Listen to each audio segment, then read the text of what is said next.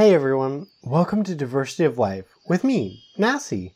Got hit by another cold last week, so I had to take the week off, but I'm back, and with Furnal Equinox just around the corner, I'm gearing up to live at large. For episode 16, I'm going to be diving into Effie's theme and list the top 5 animals that like to live at large. Get ready for the extravagant lives of nature's finest self-indulgers. Starting in on number 5, we're going to take a trip way down south to visit some distant cousins of mine, penguins. While many species of penguin don't live in the most extravagant places, they do know how to treat their partners right. One of the unique mating behaviors of the Gen 2 penguins is that they woo their mate with a presentation of a shiny pebble. Similar to when we present our love with flowers, jewelry, and candy, the Gen 2s will find a nice and shiny stone to give their mates. The prettier the stone, the more likely it is that the male will get lucky with his female friend. But in addition to being lovely gifts, these pebbles have a functional role. They make perfect nesting material for the female. Not just some jewelry, but a nice home for your girl? Good work, male Gen 2. Penguins are also some of the best dressed in the animal kingdom. The adults sport a black and white feather coat, giving them the look of a sleek tuxedo. Several species, such as the southern rockhopper, have some extravagant plumage. But penguin feathers aren't just for show. Their density, distribution on the body, and propensity to be covered in an oil makes them perfect for speedy swimmers.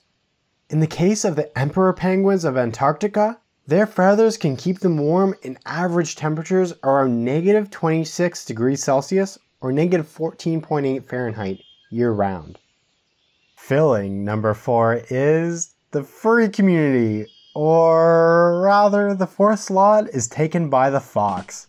These cute canids have a cultural history associated with being sly, thieving, and mischievous, but they tend to be very good at it, so they're also associated with wealth.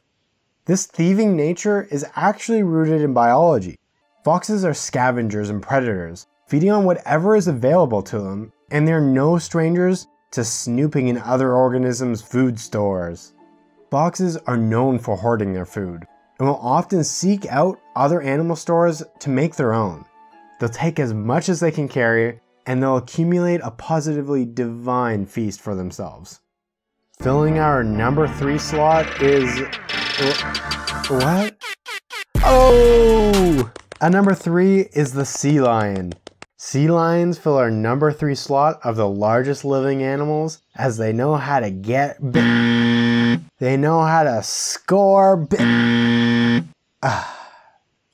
They know how to increase their likelihood of passing on their genes to the next generation. Our very large male here is protecting what is called a harem of female sea lions. Harems are made up of approximately 12 to 20 females. These harem groups mate primarily with a single male in his territory for the duration of a mating season. A male sea lion will pick a small area of land that is his territory. For approximately 27 days, the males will defend their territory. The largest males, or the males with the most blubber, will have more energy to defend their territory and be able to mate with more females and acquire a larger harem. Next up, taking the 2nd slot, is a Japanese macaque. This primate is native to Japan and is highly intelligent, living in large matrilineal societies where there are ranking systems for dominance hierarchies. There's also shared parental care between several generations, similar to humans. Their intelligence is well illustrated in a review by Hinata, Watanabe, and Kawai in 2008. These Japanese researchers discussed the curiously human behavior in washing and seasoning sweet potatoes. This behavior was first observed in 1948. The Japanese macaque would wash the sweet potato in fresh water and rinse it in salt water to add some salt flavor to it. Since this behavior has been first observed, it has been seen to transmit between populations culturally. Not only are these primates smart, but they know how to spend the winter in style. The macaques will warm themselves up during the winter months at the Nagano hot springs. What better way to live at large during the winter than to spend it months at a spa? Last but not least, in our #1 spot, our largest living animal is the blue whale. Taking it in the literal sense with this one, the blue whale is truly massive. In fact, it's the largest animal known to ever exist on the planet. The blue whale can be up to 98 feet in length and weigh upwards of 200 tons. That's the same weight as 100 average cars combined. Their heart alone is 400 pounds, and the beat of it can be heard up to 2 kilometers away in the water. An adult blue whale has to eat 36,000 kilograms of krill per day during the feeding season.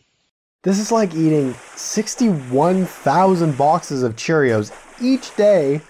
The babies of these animals are massive, popping out at 8,800 pounds, and typically they'll gain 200 pounds per day since birth. A blue whale's call can be heard up to 1,600 kilometers away. Talk about a loud singer. These beautiful animals are found in the Atlantic and really are one of the marvels of the natural world. And there you have it, my list of the top 5 animals that live at large. As always, I want to hear from you. What did you think of the list? Would you add any animals that you think live at large? Who am I gonna see at Effie tomorrow? What? Let me know in the comments below. Thanks so much for watching. If you liked what you heard here, please hit the like button. If you want to see more, subscribe. And if you want to see more of my furry antics, follow me on Twitter.